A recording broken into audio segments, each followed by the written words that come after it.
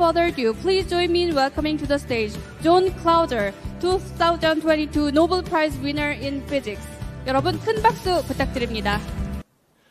I assert that real truth can only be found by observing natural phenomena.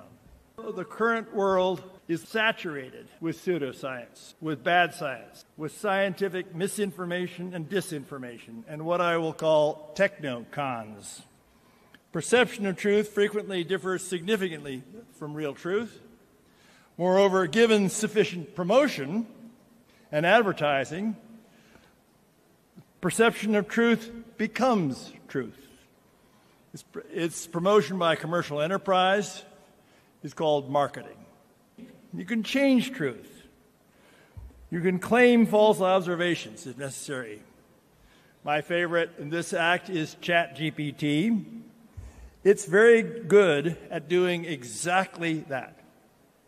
It has lots of man-made pseudoscience that copy and manipulate and emulate. It can lie and cheat even better than its human mentors. Recently, the Nobel Foundation has formed a new panel to address the issue called the International Panel on Information Environment. They plan to model it after the UN's International Panel on Climate Change, the IPCC. I think personally that they are making a big mistake in that effort because, in my opinion, the IPCC is one of the worst sources of dangerous misinformation. I believe that climate change is not a crisis. Real truth could be found if and only if you learn to recognize and use good science. It's especially true when real truth is politically incorrect and does not reflect political business aims or desires of leaders. Regarding climate change, the dominant process, I believe, has been misidentified by factors of 200.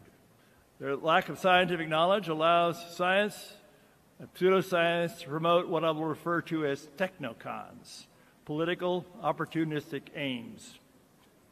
Very importantly, a referee must apply good calculus-based statistical methods, along with good common sense. I would also like to consider methods used by two of my former associates at University of California, Berkeley, Nobel laureates, when they were shown data, a group of data points, and told, look, the trend is obvious. Luis Alvarez, the Nobel laureate, would look at it and say, flattest line I ever saw.